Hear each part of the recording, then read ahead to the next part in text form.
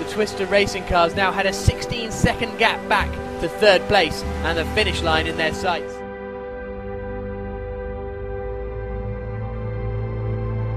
Bruno Marquez jumped on this opportunity and won the chase down the main straight, moving up into third position.